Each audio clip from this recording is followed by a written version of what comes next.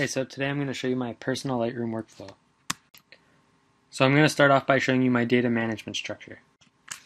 And that is this guy right here. So pretty much how I have it set up is I take the picture, then I import it to my computer, where it also goes in the Lightroom. I have two external hard drives, the first being for my Time Machine, second for my raw image backups. So then it goes to edits, and then to exports. So that pretty much includes printing, sending emails, anything that I myself or the client is looking for. So next up I'm going to show you my folder structure. So go into Finder, Pictures. So right now I don't have anything in my job, but obviously that's where I'm going to be housing my client's work. Lightroom is for my catalogs, so just open up there. The PI, that's going to be for my personal images. I haven't ended up putting any up there. So school images, I have all my folders labeled by assignments numbers, excluding the exercise files and the school raw backups. So just for an example, let's go ahead and open the exposure guide. For my two series of exposure guides, I have them set at n-1 to n+4. So I found that was the easiest way for me to label them. In the future, however, I do have a different file naming convention that I had made up for myself. And that's this one right here. So basically it includes the year, the month, the day, the identification of it, and then followed by the location or the client's last name. So for example here, it's 2013, June 12th, it's a trip, and it's to Japan. Next up is going to be my importing presets and my metadata presets. Sorry, that's the wrong thing. There it is. So now I'll just go down to import here. Just pick any source, I guess. So if I'm just adding, I have it set up as render previews 1:1, build smart previews so it's easy for on-the-go access, and then don't import it suspected duplicates. But if I go to copy as DNG, which I normally would do, for metadata, I have my preset right here.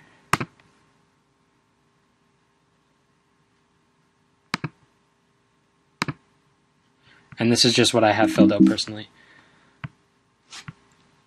So just pretty basic, nothing too special. You can just pause the video if you want to see any more.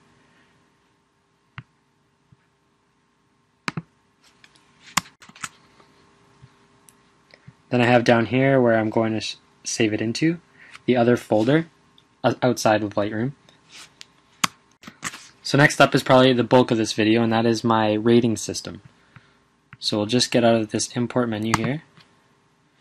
So the way I have it set up now isn't really going to be the way I have it set up in the future, but I don't have a lot of my own personal images or any client's work at the moment, so I had to do something to show how different colors and ratings play a part in Lightroom. So I just went ahead to this attribute tab up here, and personally right now I have the yellow set up for my exercise files from lynda.com. So if I just click this yellow here, that's all it's going to show, is just the pictures from the exercise files. Now if I just click the red here, which I set the red to my school images, so that's going to show those there.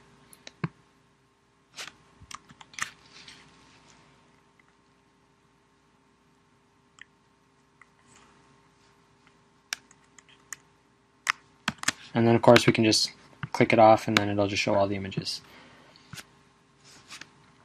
So yeah, like I said, right now that's what it is. It's not going to be like that in the future. What it's going to be like in the future is these here. So for color labels, no label, it's going to be not reviewed. Red is for clients, yellow test shots, green for school, blue personal photos, and purple for street photography. Yeah, street photography has its own thing because it's one of my favorite types of photography and I plan on doing a lot of it. So next up is going to be the star system. So that there, I'll just click 1 star. I don't really have anything set for that right now. 2 stars is this here, just my depth of field assignment workshop. And it's 2 stars because I'm going to review it later. I'm not really happy with them, to be honest, and I kind of want to reshoot them just for my own personal self. And then 3 stars, my exposure assignment. For 3 stars, for me that would be save. So I'm going to be saving these ones as a reference. And then 5 stars, my depth of field assignment. The photos that I chose, because I probably ended up taking over 20 photos, so of course I had to narrow them down to the ones that I liked. The 5th one isn't here, just because I wasn't sure if I wanted to actually keep that one or not. So I'm just gonna pull up a quick little list I made here. So yeah, stars, no stars, not yet reviewed. 1 star is toss, 2 stars is review again later, 3 stars save, 4 stars network, and 5 stars portfolio and network. So by network, of course, I mean things like Flickr and just social media, get the pictures out there. And next is flags. So just back to school images here.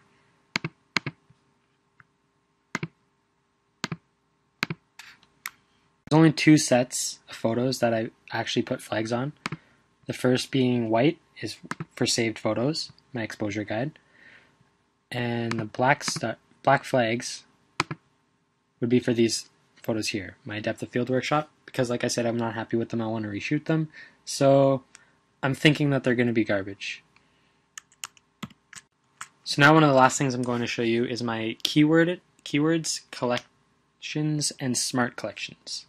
So we're going to start off with the keywords. So for keywording, I just went back to my regular school images library. So we're going to go to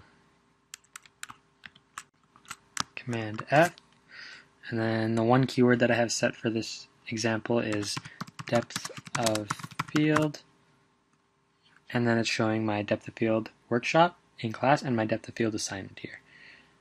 So that's all I have set right now. More will be set later. Now as far as collections go, I have a collection for my exposure guides, both series, and then a schoolwork collection with everything but the exposure guides, because I'm not really considering that schoolwork because I'm probably going to be using it in my professional career as well. So the schoolwork here. And then my smart collections, there's colored red, so that's pretty much all my schoolwork. Labeled 5 stars.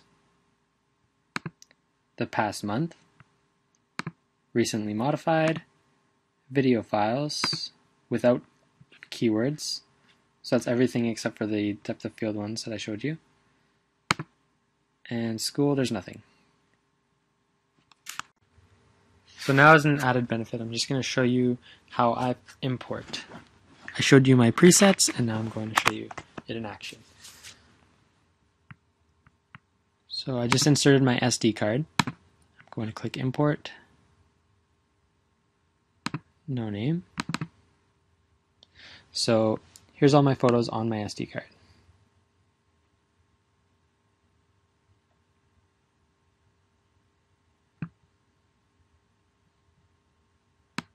Now let's see which one we should use for this experiment.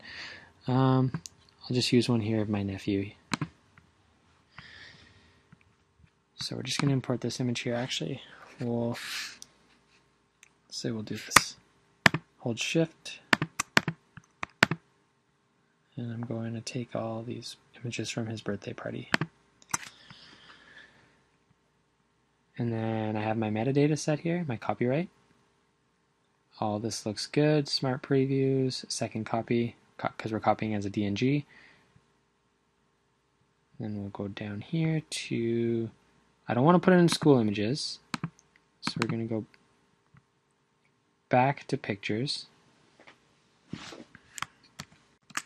And then we'll go to personal images and put them there. And that's going to take a little while. I will be back when it's done. Okay, so let's just check and see if it's finished. And yep, it is. Let's just check one of these out. Isn't that adorable? So there's one thing I forgot to mention while I was importing, and that was this import preset down here. digital import Algonquin. That's the preset I have. And the other thing was to make sure all the boxes of the ones that I wanted to import were selected, and the ones that I don't want to import were not selected. And that's pretty much it. That's my Lightroom workflow. Over time, as I start putting my own images on, then I'm assuming that it's going to get a lot better, a lot more organized, and a lot more efficient. Anyways, thank you. I know that was probably almost torturous, but thank you.